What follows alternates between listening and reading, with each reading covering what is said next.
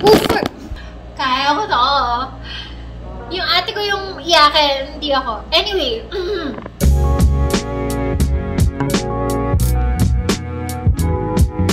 Hi everyone! Welcome back to our channel and thank you for joining us today. I am Maan from Common Room and I'll be sharing with you a day in my life. Hindi ko matandaan kung anong alphabet siya or acronym, but mid-pandemic when the lockdown was sort of lifted ng konti, I moved here in my new space. Before, the condo that I was renting was way smaller and medyo legit yung cabin fever. But no, this is not a condo tour, guys. I work as a copy-based creative in EDB Manila. What we do is that we work closely with our clients and we help them solve their business problems with our creative ideas. Wow! Fun! It's challenging, but it's fun. I start my day usually really early, as in super early. Tita levels early. By 7, I'm already up. It's quiet. Before the day gets crazy, tahimik pa yung mundo. I actually get some time for myself. During this time, I actually write in my journal as regular as I can. In the morning, I usually meditate. I do yoga or circuit from home. I feel more balanced when I wake up in the morning and do these things before work because like my day-to-day takes a lot of my time, and doing this in the morning for myself gives me that sense of accomplishment na may nagawa na ako para sa sarili ko. Hindi lahat ng oras ko nakatuon lang sa trabaho. And from there, medyo hyperdrive na ako. The days are the same, but they're actually not. I go on meetings, for briefings, presentations that sometimes stretch 2 to 3 hours, depende sa client. In between, sisingit ka ng adulting stuff. Paglalaba, paghuhugas, pagba-vacuum, pag-grocery, pagde-defrost ng ref. I make myself coffee. Yun yung pinaka-break time ko for myself. Then I work again, and then I shift gears to other things if kaya ng schedule ko. Paminsan-minsan nakakasingit ako sa common room meetings with Luis and Marie, pero most of the time actually sa Ate Roma na lang yun eh. Every once in a while, I go on virtual consultations as well or pulse checks for Make Space, and then I go back to my agency work. And that usually takes up most of my day. From magugulat na lang ako, gabi na, madilim na. Sometimes I forget to eat. That's bad. I make time to catch up on my backlog of books. Guys, sobrang dami kong libro dyan na hindi pa nababasa. Huwag kayo masyadong, wow, dami yung books. Dami ko pa dyan hindi natatapos, okay? And of course, I don't forget about my green babies. Don't ask me kung gaano sila kadami. And no, hindi ito planned tour, guys. Not today. And then, more adulting. This is the funnest day in a life ever. Nakaka-uwi ako to Antipolo to see my family and to spend time with our fat beagles, Jessie and Hachi. And of course, to spend time and help out also with common room errands, yung mga stuff that we need to do in the studio since we're setting that up. So this is my day. It was quite a challenge living on your own, especially like the first 3 months. Talaga ako lang mag-isa. Ako lang yung kasama ko with all my nagging thoughts and yung mga boses sa ulo ko. After 8 months of being locked in at home, you get a feeling that you're just stuck in a loop and you want to get out of it, but you know you can't. You don't have a choice. At some point, it can get to you. And siguro you guys feel the same way too. Like, we share this collective anxiety and we try to cope the best way we can. Now, while things may seem like they're repetitive, paulit-ulit, and parang naka-endless loop tayo, the constancy and the repetition allows you to reflect on your life and observe the things that you do on a day-to-day basis. Kasi paulit-ulit siya eh. Para wala kang choice. At some point, kailangan mong kilatisan din yung ginagawa mo day in and day out. You ask yourself, how can I do things better today? How can I be better today? They don't have to be big. Time allows you to do that. You can make tiny changes in your life, pakonte-konte on a day-to-day basis. Kahit 1% better, you're 1% happier, you're 1% more at peace, you're 1% less insecure, you're 1% more patient. It gives you that opportunity to try to do better. Kahit naman walang lockdown, mahirap magbago. But I guess because I'm mostly by myself, you have to like your own company. I mean, you should be able to hang out yourself and enjoy the person you're with. Because I'm just stuck with myself. And if I don't like myself, if I don't like the person that I'm turning out to be, then why, diba? Mahirap. Hirap. Naumiyak. Haha. Yes. Ikaw lang mag-isa. If hindi mo aalagaan yung sarili mo, sinong gagawa nun para sa'yo? Ikaw lang. So, panindigan mo yung sarili mo. You have to take care of yourself.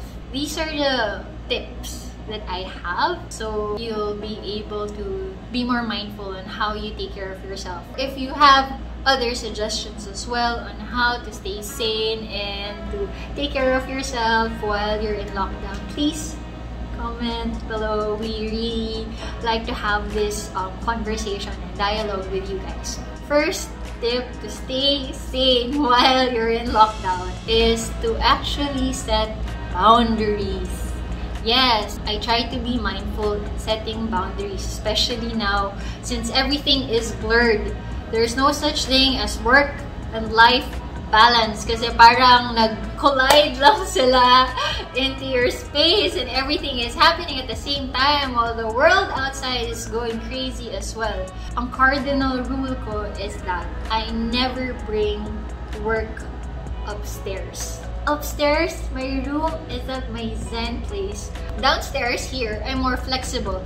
But this is my workstation talaga. The couch, sometimes I work here, but most of the time, this is where I just rest or read or watch movies also. As much as possible, I try not to bring work here. Parang the moment I sit down sa dining table, rest mode din siya. You have to set those boundaries. If not, work will just invade every part of your life. We don't want that.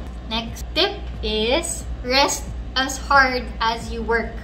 Enough said. Yes, mahirap siya gawin, guys. Lalo na if you love your job, if you're really passionate about it, it's really hard. Boundaries, again, you have to carve out time and energy and space for you to rest because you won't be able to perform at your best also. When you're not rested, you're just gonna burn out and you're just gonna be tired. So, rest as hard as you work. The third tip, this is not a productivity race. Yes, no, it's not a competition kung gaano ka naging ka-productive this year while we're in lockdown. People have different ways of coping. Some resort to plants, yes. Some resort to hoarding books, and some just chill.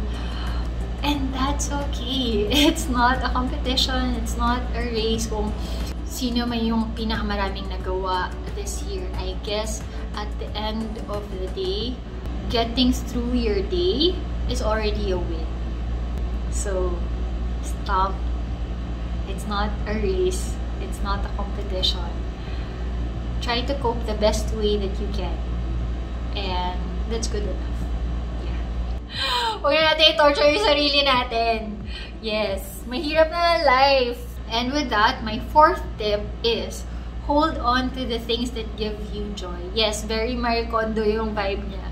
But no matter how small or mundane it is, if it brings you happiness, hold on to dear life. Yes. When I'm stressed, I always ask them, please send photos of our dogs.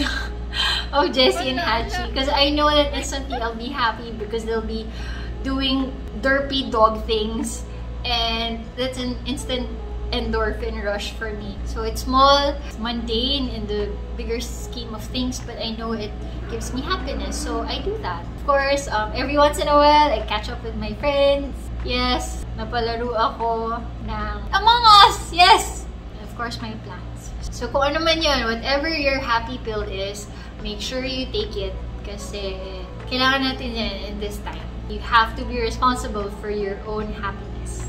Ang deep, but nakuha ko lang yan sa Bojack. And lastly, guys, be kind to yourself. Yes, matatapos ng 2020, guys. And I'm sure you have a lot of unresolved resolutions na hindi nyo nagawa. And it's so easy to blame yourself or just be sad kasi ang dami mong unfulfilled plans for 2020. Try to give yourself a break. Don't be too hard on yourself.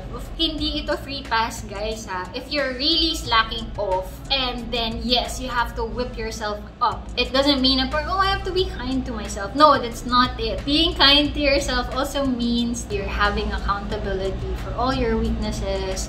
You have to work on it. But when you're working on it, you fall off the wagon every now and then. Na parang you don't get to stick to your diet, or you miss a day of your workout, or a week.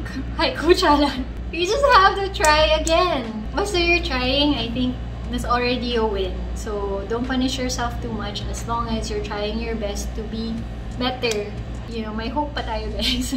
Kaya natin to. As I record this, it's Sunday, it's November 22. It's been 8 months since the lockdown.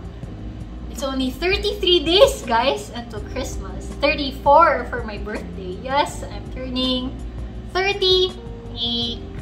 Blank. Beep. Yes, you can say goodbye to 2020. And I know that it's been tough for everyone. I mean, I can't imagine how hard it is for other people right now. Especially with the recent calamities. Ayoko umiyak. But I hope you hang on. Kaya ko to. Yung ate ko yung iyakin, hindi ako. Anyway, it's been a tough year for everyone. But I hope, guys, kapit lang tayo. We always say kapit lang. So, yes, guys, konti na lang, konti na lang. We're inching our way out of 2020. It's another lockdown day for you. Paulit-ulit na naman siya.